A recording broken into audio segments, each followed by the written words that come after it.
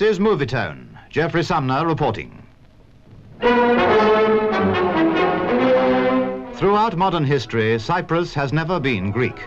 It was under Turkish administration for 200 years, and a large Turkish minority still lives on the island.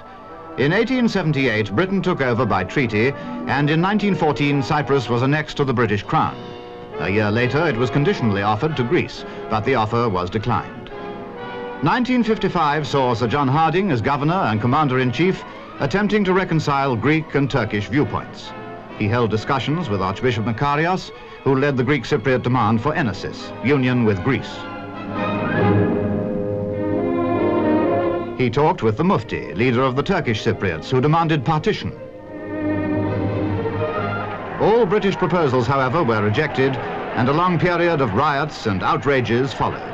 Movietone pictures taken at this time tell the story.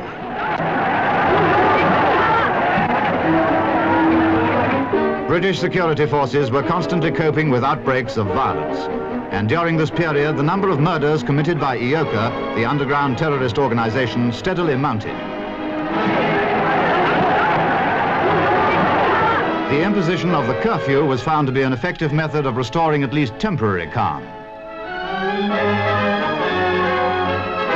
Sir Hugh Foot, who took over from Sir John Harding as governor, tried a new approach to the problem, the personal approach.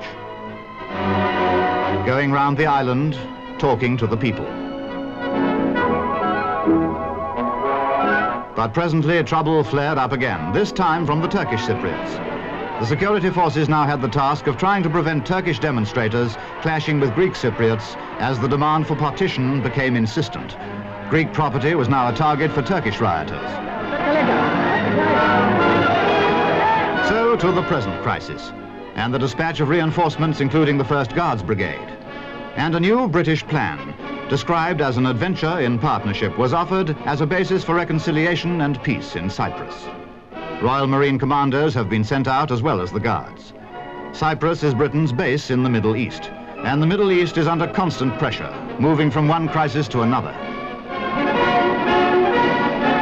Cyprus, whose problem has threatened to split NATO, is in fact vital to NATO, a vital point on the right flank of the defensive system of the West.